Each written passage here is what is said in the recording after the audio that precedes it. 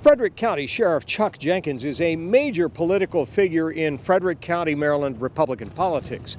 And the political stew thickened today here at the federal courthouse in Baltimore, when the shooting range owner that Jenkins is charged with illegally helping, Robert Krop, showed up with Dan Cox by his side as lawyer. Cox was the unsuccessful Trump-endorsed Republican candidate for Maryland governor last year who described himself during the campaign as a fierce defender of gun rights.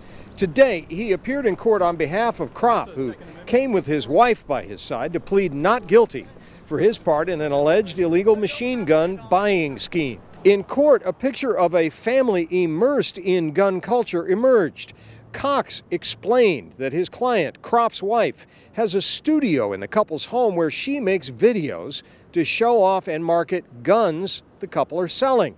At the same time, she homeschools 4 kids. Cox said she routinely carries a gun as well in the home and will be in a position to defend the couple's home because there have been protests against Krop.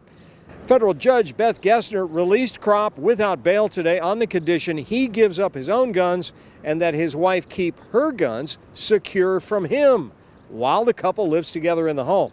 Krop was also ordered to stay away from his shooting range business, the Machine Gun Nest, because many employees there are likely to be witnesses in the alleged illegal machine gun buying scheme trial.